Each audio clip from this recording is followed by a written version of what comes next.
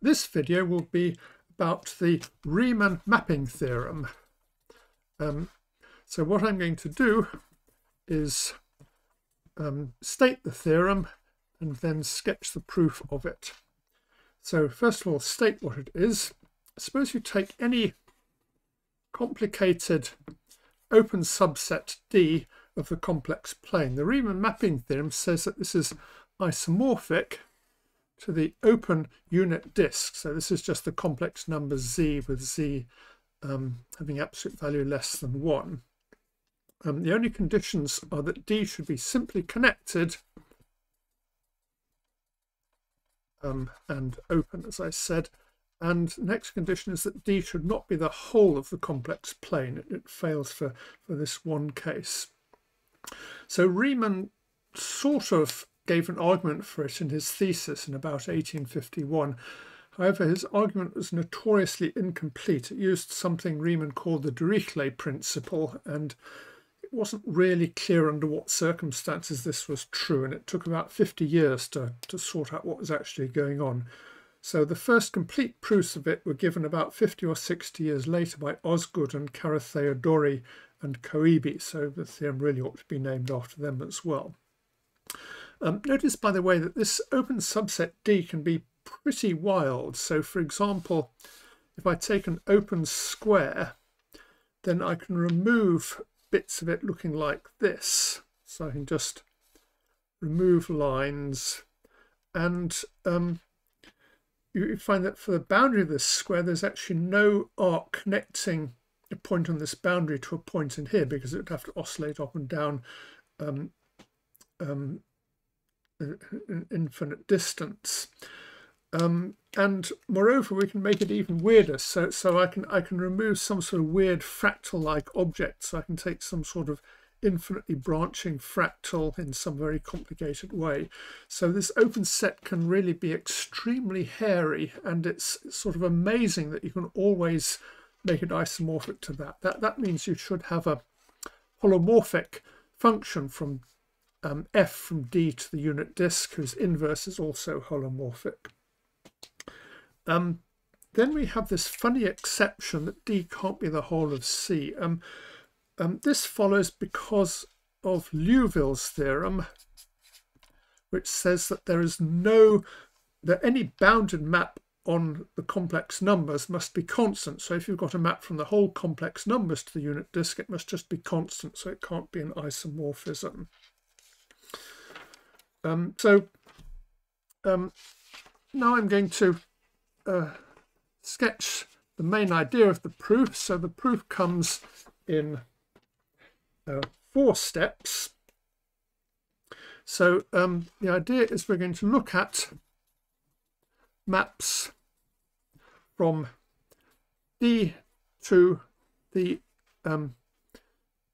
open unit disk. Let's call this U. So here's going to be the map F, and here we've got some funny set D. And I'm going to choose a point in D. So I'm going to choose a special point Z0, and I'm going to choose the point 0 in the unit disk. And I want the map to have the property that f of Z0 is 0. So it's going to take that point to that point. And we're going to choose F so that it's holomorphic and injective. And we want to maximize the derivative of f at Z0. And what we want to show is that there is, we need to show that there's a unique such function, and it satisfies the conditions of Riemann's mapping theorem. So suppose, let's call the space of all such maps F. So we need to show 4 things. First of all, we need to show that F is non-empty. Rather obviously, if there aren't any maps, if there aren't any injective maps at all, we certainly can't find an isomorphism. Secondly, we need to show that f prime of Z0 is bounded above. And if it's bounded above, then it's that there is at least one such f, then these two maps together say that the values of f, the derivative of f at z0, have a supremum. Thirdly, we want to show there exists f with f prime of z0 maximal. This is a rather subtle point. I mean, we can find functions with f prime z0 arbitrarily close to the maximum, but it's not clear that we can really take a limit of them. And this is actually something like this was the problem with Riemann's original proof. He kind of assumed you could take a limit of functions, and this is a rather subtle problem. Sometimes you can and sometimes you can't. And finally, we've got to show that f is injective and surjective, where this f is the thing with the derivative as large as possible. So I'll go through these 4 steps. First of all, we need to find one f mapping D to the unit ball, and we notice this actually fails for D, the complex numbers, as I mentioned before by Liouville's theorem. Here I want f to be injective and holomorphic.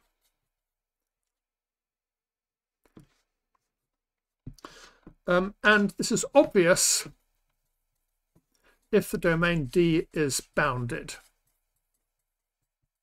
because we can just translate it and multiply it by a constant, and that will put it inside the unit ball. And so what we want to do is to reduce to the case when D is bounded. And because D is not equal to C, so D omits some point. And we may as well assume that this point is the origin, because we can just translate it. And D is simply connected, and it emits 0. And what this means is we can define the square root function on D.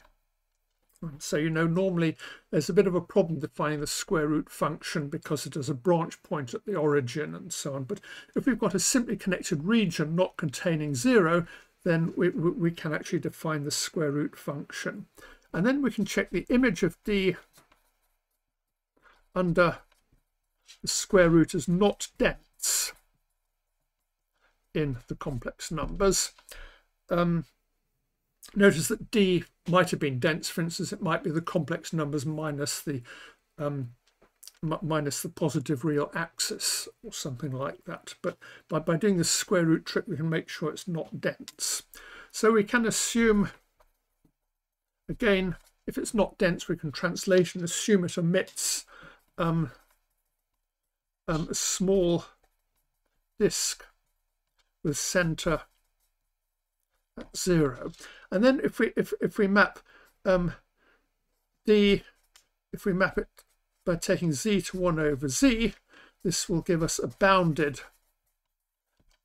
domain in the complex numbers, because D emits a small disk around 0. So we've reduced to the bounded case. So there's at least one such function, f. As I said, this is the point at which we need to use the fact that D is not equal to the whole of the complex numbers. Next, we're going to show that f prime of C0 is bounded. What this means is that no matter which injective f you take, there's a universal upper bound for them. And for this, we recall the Schwarz lemma. The most difficult part of the Schwarz lemma is trying to remember that Schwarz doesn't have a t in it, because there's some Schwarzes with a t and some without. It's kind of like Lorentz. There are lots of physicists called Lorentz, some with a t and some without a t.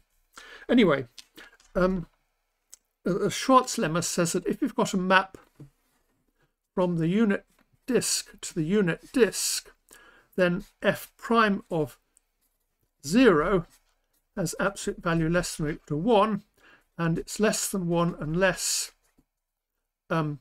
f is a rotation. And we're going to use this later. And this is quite easy to prove. All you do is you look at fz over z, and we can check this is bounded by 1 by looking at its values on a circle very close to the unit circle. And since this is bounded by 1, this easily implies the derivative is at most 1 at 0. And if this is equal to 1 at some point,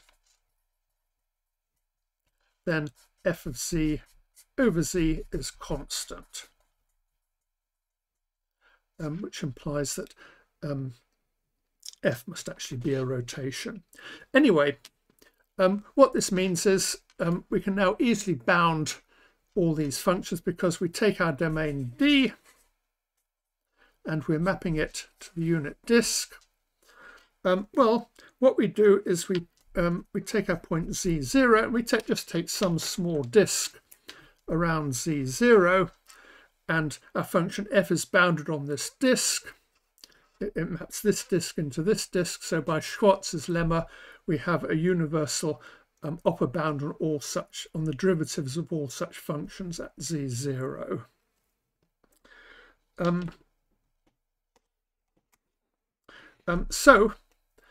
What we can find is we can find a sequence of functions f1, f2, and so on, with fi of z0. The derivative of fi at z0 tends to m, which is the maximum value of f of z0 prime. Not the maximum value, we haven't shown the maximum exists, so it should be called the supremum, because we've shown that there is such a finite value m. And the problem is, do these fi's converge to some limit f? And this is, in general, this is a rather tricky problem.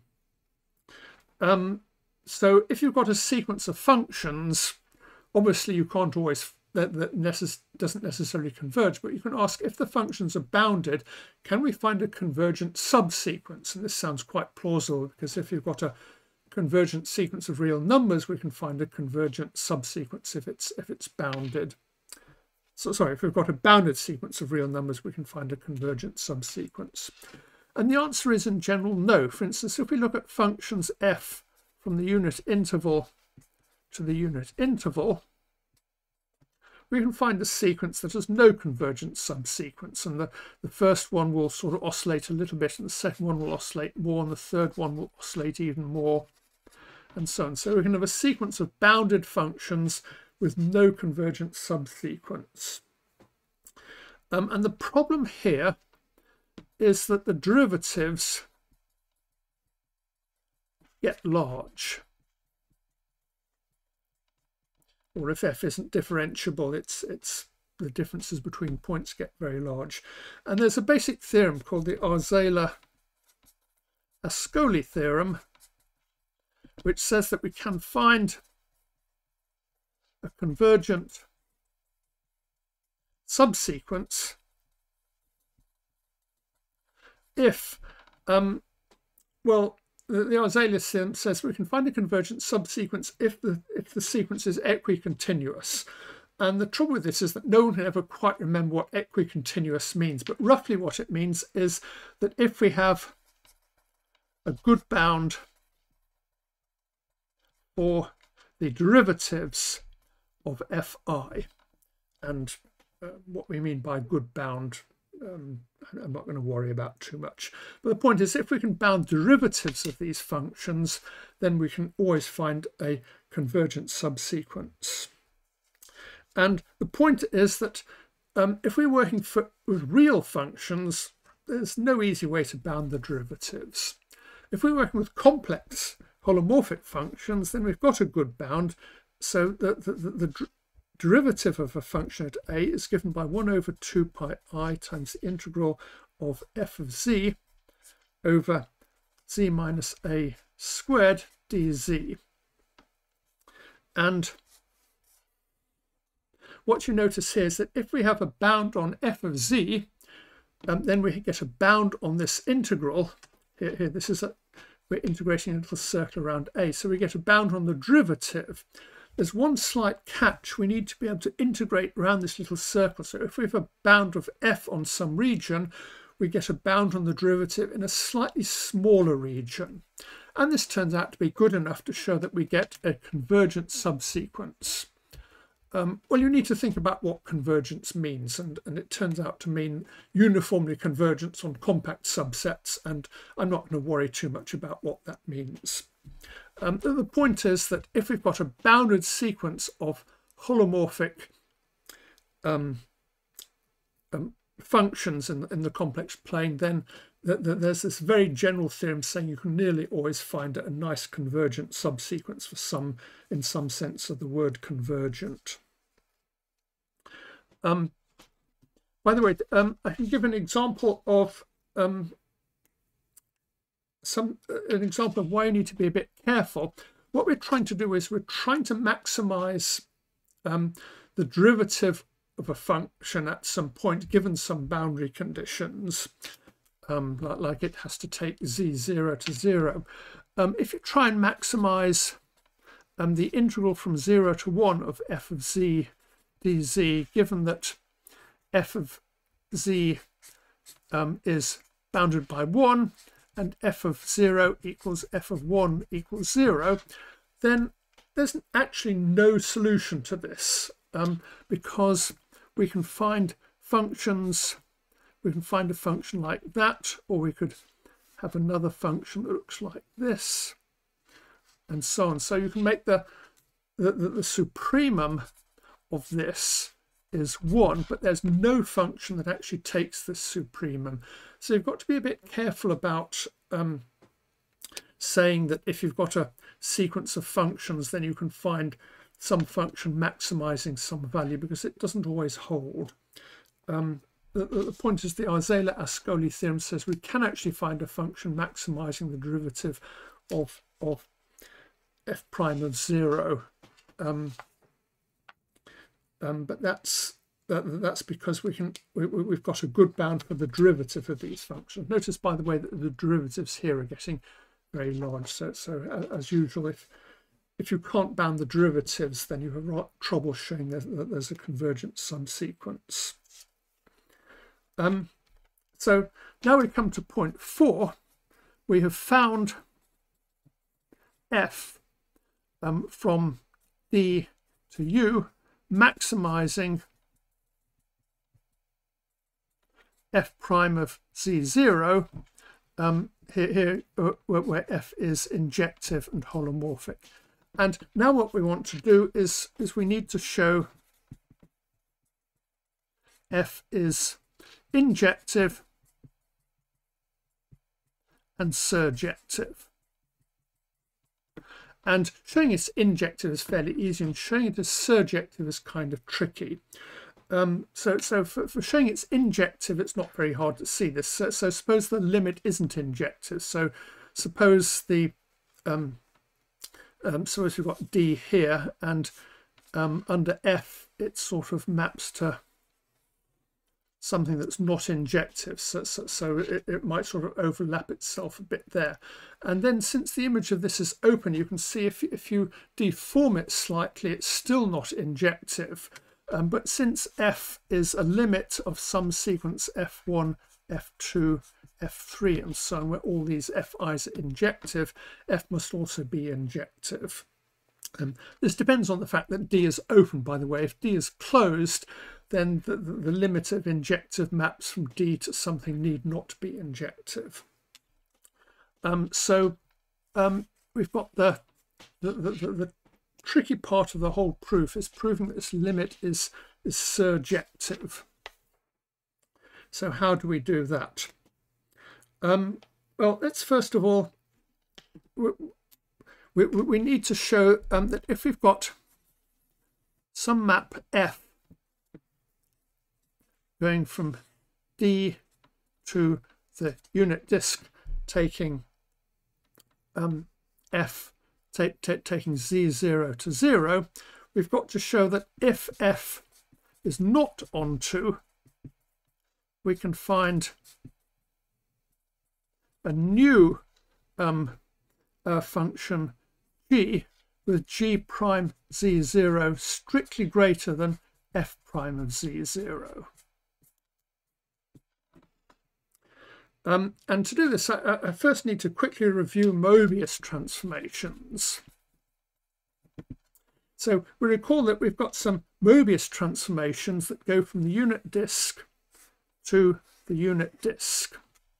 And these take z to a z minus a over 1 minus a bar z. And here we can choose any a in the unit disk.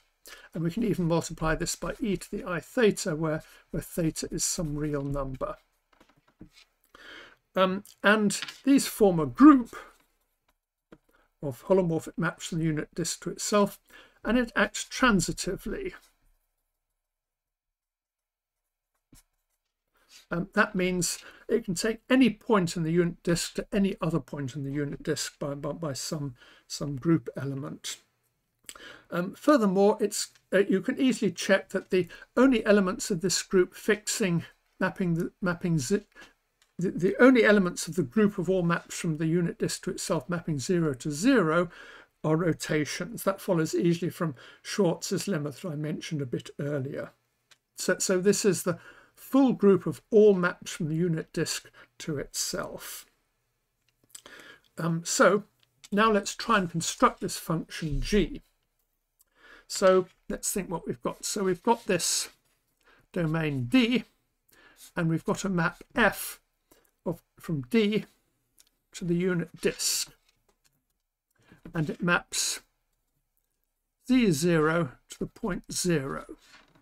And we're going to suppose that it emits some point D.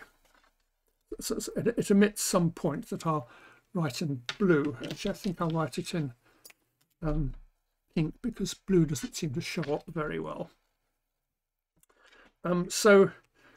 If we think of D as being some sort of purple region, then we can, its image in purple might be something like that.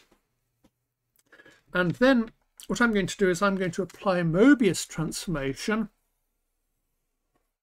and move this point that it doesn't take, move this special point to 0.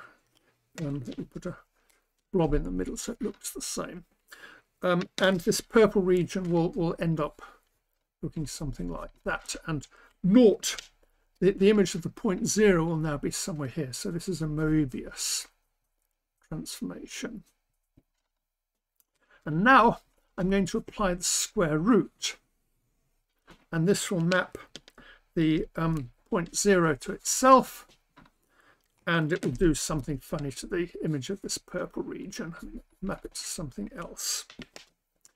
And finally, I'm going to apply another Mobius transformation